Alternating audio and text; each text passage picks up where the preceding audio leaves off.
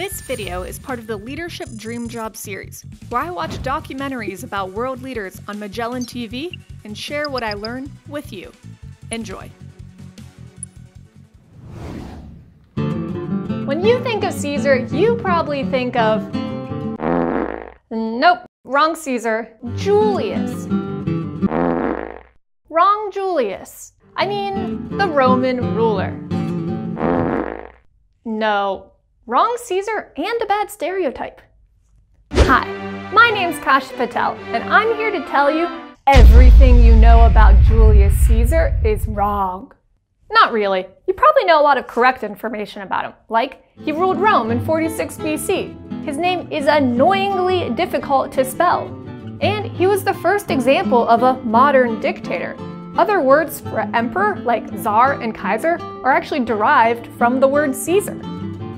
But I'm also going to drop some new information on you, probably dispelling a lot of the myths that you have about him. Like, he's not actually associated with any salads, drinks, or restaurants.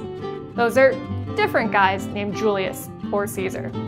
And his famous last words in his very Shakespearean death, "Et brute," were not actually his. Again, that was a different guy. I know! Mind blown.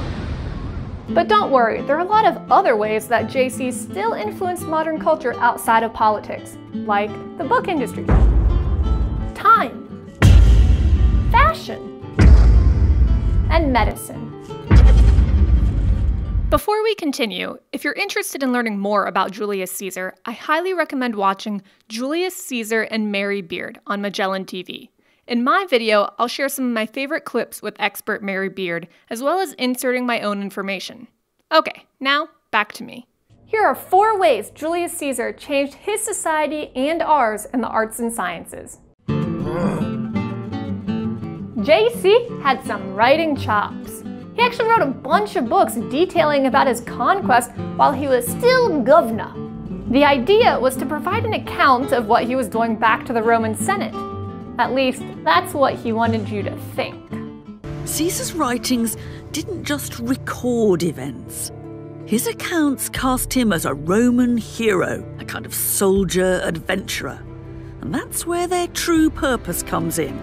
They are propaganda.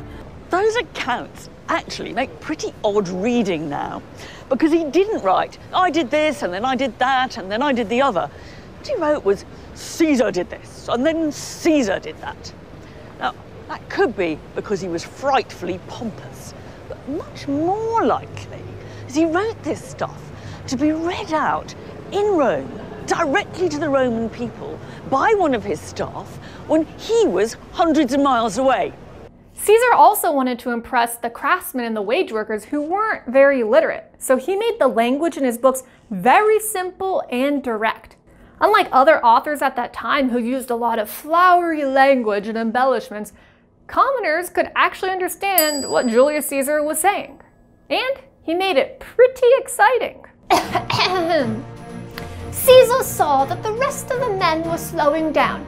I have no idea what a Roman accent sounds like. He called out to the centurions by name and shouted encouragement to the rest of the men, whom he ordered to advance and to open up their ranks so they could more effectively use their swords. End scene.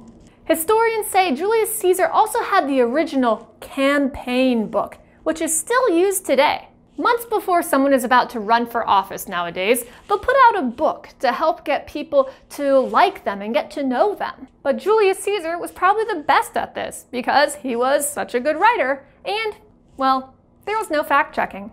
Number 2, time. Does anyone know what time it is? It's time to praise Caesar!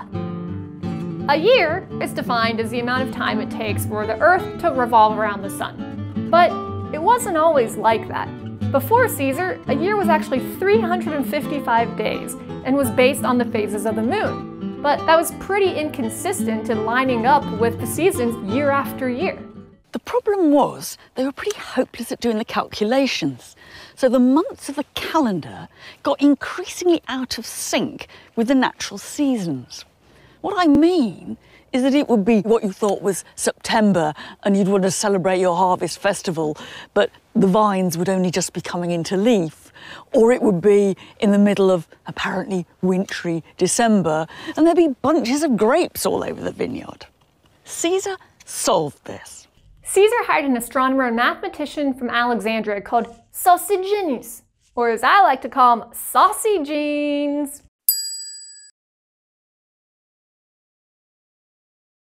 He calculated that they needed to extend the year to 365.25 days.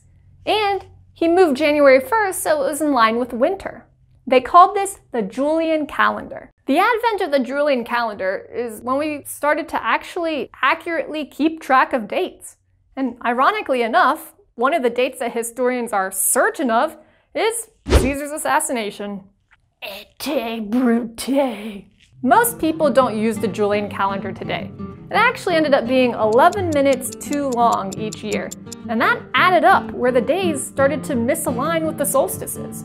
Today, we use the Gregorian calendar, which adjusted for the extra time and was based off of the Julian calendar. While matching up the year with the sun and actually using real calculations was extremely useful, Julius Caesar didn't reinvent the calendar because he liked science. Caesar did it more to make his mark on society, which is why he put his face on money, and why July is named after him, and why frat boys everywhere quote him at their toga parties. Et brute. Speaking of togas,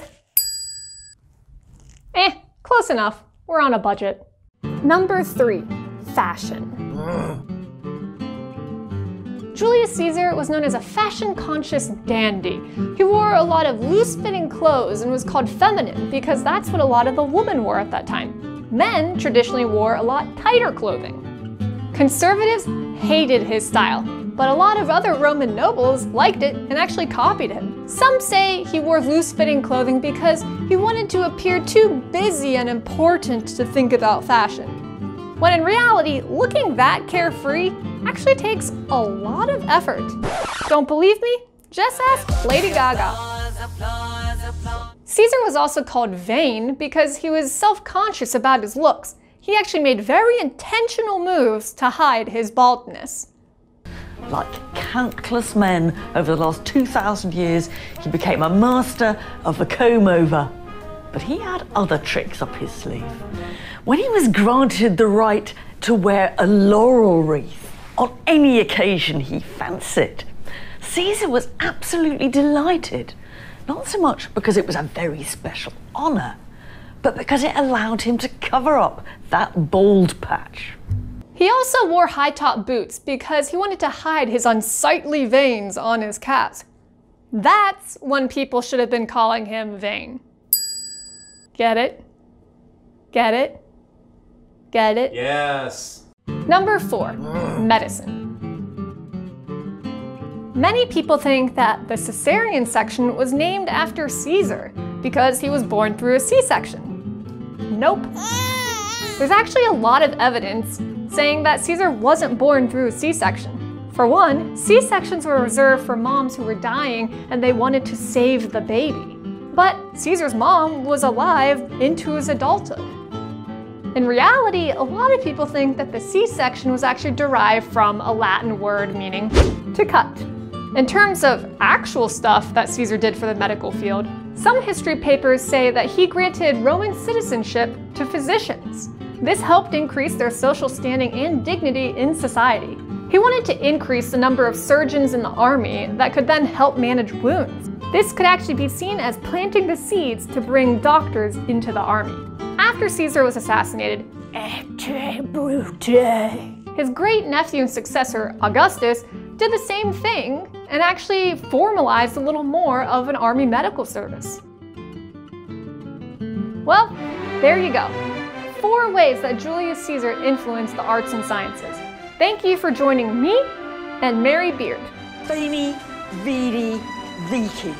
I came, I saw, I conquered. Vale! If you like this video, subscribe to my YouTube channel for more discussions about famous figures around the world with Magellan TV.